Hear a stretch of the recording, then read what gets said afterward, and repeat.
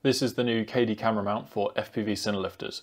It's fully carbon and no CNC parts here, so it's lighter, cheaper, and it's available now. I'm going to show you some of its features. We've got the KD camera mount, and you can see it's adjustable all the way from 0 up to about 43 degrees. These arms here actually fold into the top plate and go in these slots here and then sit flush in order to keep the whole thing lower profile. And you've got plenty of room for a strap underneath here and around the camera if you need it. You've got the big 1/4-20 slot going all the way through the middle. You've got thick, strong 6mm carbon here. Everything's nicely chamfered, all edges, super clean. You've got laser cut foam pads on the bottom and obviously on the camera plate side to keep everything locked in. And all the screws are flush. Everything is very strong and rigid. And you can select your angle smoothly. And then you have a choice of 2 different arms. So you get both included. So these are also included in the kit. And these have these notches from 10, 20, 30 and 40 degrees. And you can choose to use these instead and then lock at those different angles. I prefer the smooth ones because I can adjust to any angle I like. And also overall the design is a little bit stronger with these smooth ones, and you can use that washer in there. But the choice is yours, and both are included in the kit. And you'll see how that all goes together with the assembly instructions later in the video. Attaching the KD camera mount to any drone is super easy. Anywhere you can fit a DAC, you can fit this because it has the same mounting holes. It comes with 2 lengths of screws. You've got 8mm and 10mm M4 screws, and they use the same 2.5mm driver. So you just put that on the holes there, mount it on, and then you've got holes in the front as well to put the driver through for easier access. Just like that. And then these slots here in the back for easy access as well. And once that's on, you can adjust your camera mount to wherever you want. And then simply these 4 screws with the same 2.5mm driver mount in like that, screw those down tightly.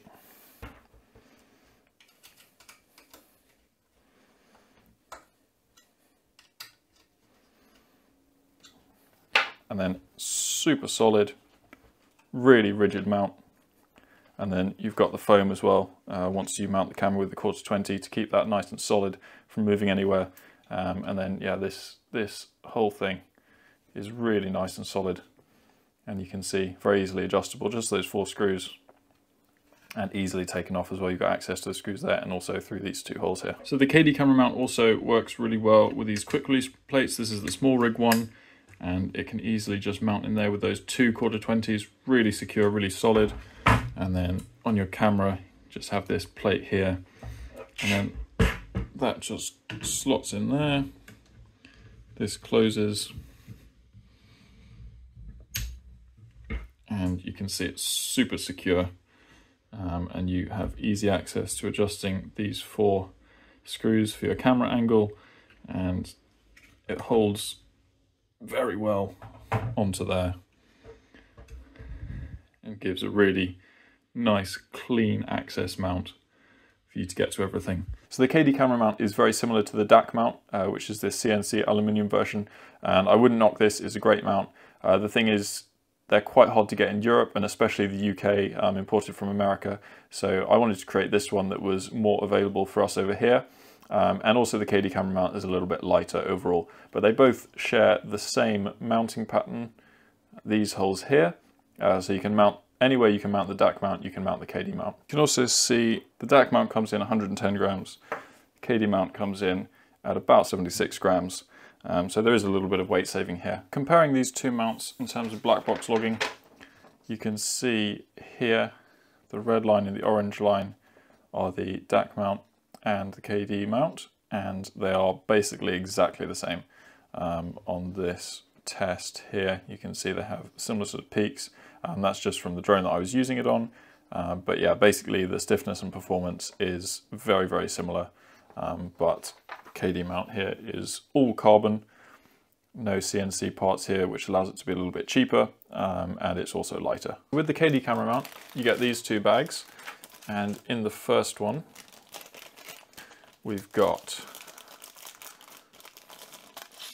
the two carbon plates here, top plate and the bottom plate, and we've got these foam pads as well, and we'll put those on at the end, so I'll put those over there.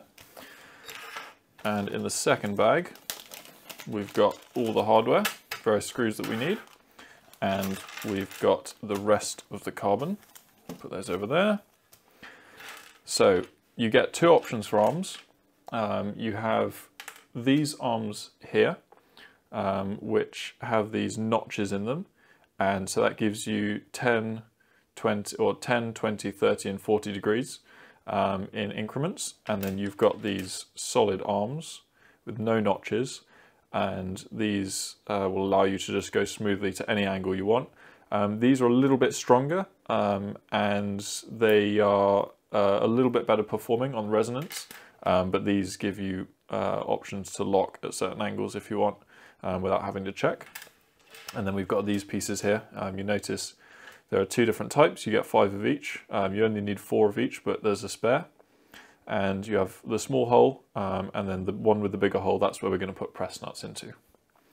So we've got 5 of those there, and then 5 of these. We've got 2 of the arm types. I'm going to use these arms for now, but the assembly is exactly the same with these, and I'll just put those over there. We dump out all the hardware. Okay, so the first thing we're going to do is mount these pieces onto the bottom plate. And on the front, we're going to have the ones with the larger holes. Those are going to go in here. And on the back, we're going to have the ones with the smaller holes. So if we start with those, these are going to slot in here like this. And for each one, you want to take one of these little M3 nuts, and you're going to put it in here like that. So they're going to go in, and they should be a tight fit. So you might need to sort of push against the desk a bit to get those properly aligned in there. And then once you have it aligned properly, it should look like that. You've got that in there.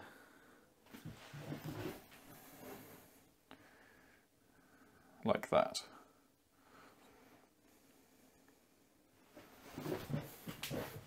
And then we're going to put it in here like this.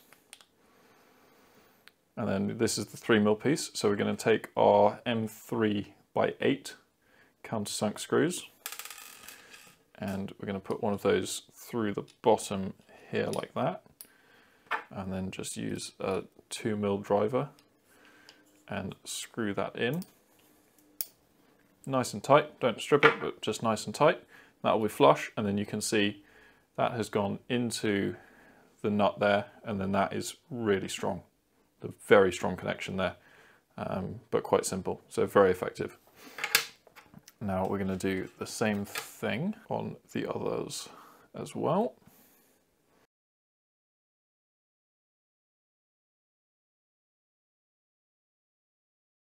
And if you get the alignment slightly off, if you notice when you tighten it down, it sort of pulls everything together and puts it all in the right position and makes them all nice and flush.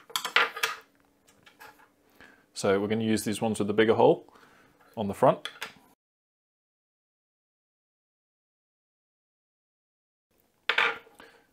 So now the bottom plate is basically finished. We've got the 2 small holes at the back, 2 big holes at the front, and it should look like that. The next thing we're going to do is put these press nuts in. So you can see these small nuts, and they have the little teeth on them. And then we're going to take one of these M3x10 socket head screws. We're going to put a washer on here, and make sure the sort of rounded side is in towards the carbon, then you won't mark it up as much. I'm going to put that through there, put the press nut on like this, and then 2.5mm driver goes in there, and it should basically just align itself up. Tighten that all the way, and then take this out, and then you can see that press nut's been nicely inserted in there. And then do the same thing on the other side. And then we can just put that aside for later. And that's the bottom plate finished. So we'll put that aside and then we'll come onto the top plate, and you can see the same grooves on there, and it's exactly the same as bottom but the other way around. So we've got the two small holes at the front and two with big holes at the back. And again, it's the exact same process. Putting these M3 nuts in here can be a bit fiddly. Once you get them in, it's all right.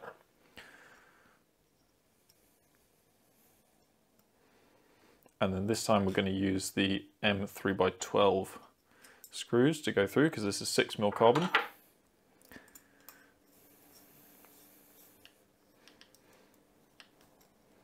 And with this one, it actually touches against the top of here to keep it really secure, whereas with the bottom plate there was a gap.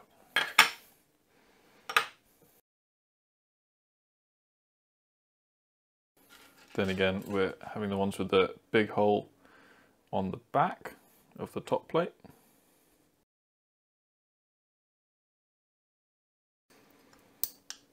And sometimes, like with that one, it was a bit hard to put it in by hand, but as soon as you get that thread connection and you start tightening this down, it really just pulls it in and locks it all together, and now it's super solid. So one more of those. Then we're going to do the same thing with the two press nuts here in the back. And we're going to use this screw with the washer that we did before. Okay, and the top plate is finished. So that's so nice and flush along here. So now we're going to put these two halves together, and we're going to go from the back first. So this just slides in here, and then we're going to use this same M3x10 socket screw with a washer on there. And that just goes in here. It should be reasonably tight fit to keep it all secure. That goes in there, 2.5mm driver to secure that in. And then same thing on the other side. And then you don't need to tighten those all the way down, but that gives that hinge in the back there, so that can move around. And then we're going to come onto these arms. And again, I'm using the solid arms here because I prefer them. They're a bit stronger.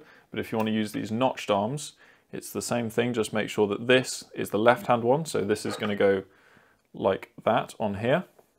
And then this one here is the right-hand one. That's going to go like that. Just so you have these notches on the outside, obviously. But I'm not going to use those. I'm going to use these ones, and these can go on either side. So what we're going to want is to have them connected like this. So the first thing I'm going to do is screw this hole here in through the top, like that. And we are again going to use these M3x10 socket screws. And it's up to you whether you want to use a washer on these. I don't really use a washer on these, but you have enough there if you want. So that's just going to go through there like that.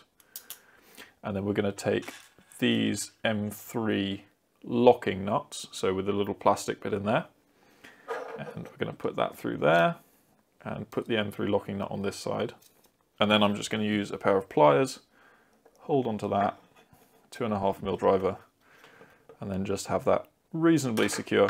You still want this to be able to move a bit, but you can see that's holding that on there pretty well. So that will enable that to move a little bit. And then we're going to do the same thing on the other side. And then if we fold these arms down over here, like so,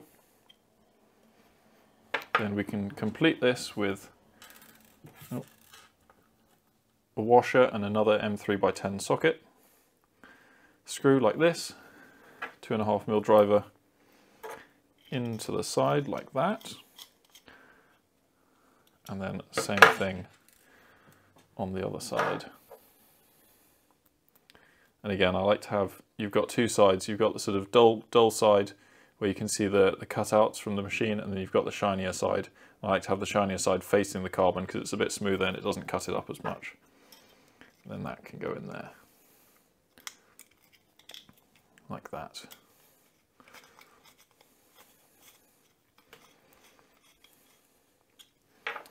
And then you have your mount. And that you can see moves like this. And again, you can adjust the stiffness on here. I like to have it quite stiff, but that you can see you can move throughout the full range here. And when you have it flat, these sort of hit here to keep it super solid when it's flat. You can see the arms are actually going into the top plate there when it folds in. It's very satisfying. And that gives it that nice low profile. And you can see those are coming into there. Now, what we're going to do finally is apply the foam laser cut pad. And I like to use a pair of tweezers just to really get this off, because it can be a little bit tricky to separate the paper bit from the sticky bit, but there we go, I've got it there. Once you've got it, it should just peel everything away. And then you're going to try and align this as well as possible.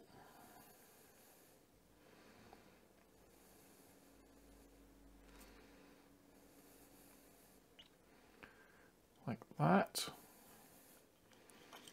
And then press it into place. And I would really advise you spend your time lining this up as well as possible, because the glue is very sticky and you're not getting it off once you put it back on there. It'll be peeling off and it'll be a mess. So try and get it right the first time.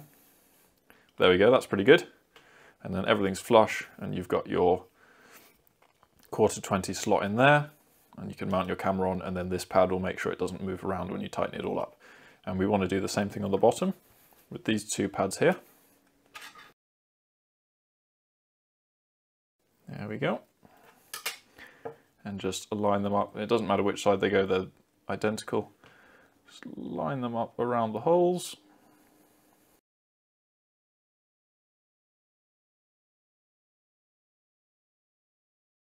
And that just keeps it nice and secure and grippy on the top plate of whichever drone you're mounting it on, and also stops these sort of scratching up any of the carbon, but mostly for grip. That's the most important thing. It makes it super solid. If you mount it securely, it'll be very solid, and same with the camera. And then that's fully assembled. That's your KD camera mount, and you can put it at whatever angle you like.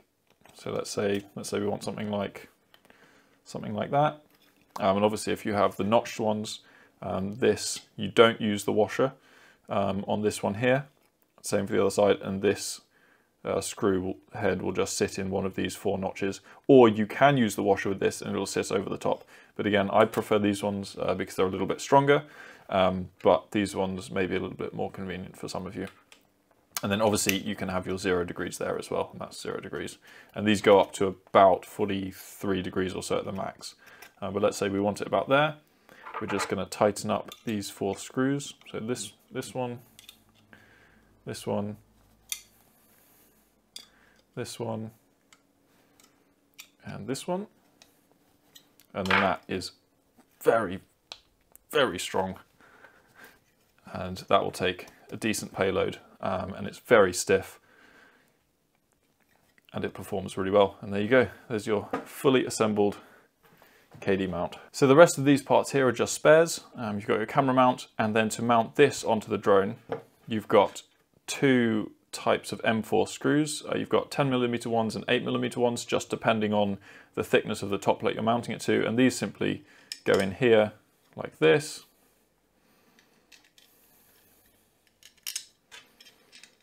And then they mount through onto any plate. And then it uses the same 2.5mm driver as these, and you've got a slot here so that you can put the driver through, and also a hole here so you can put the driver through, so you don't have to take it apart when you're mounting it on a drone. It's very easy to do, and it just goes on just like that.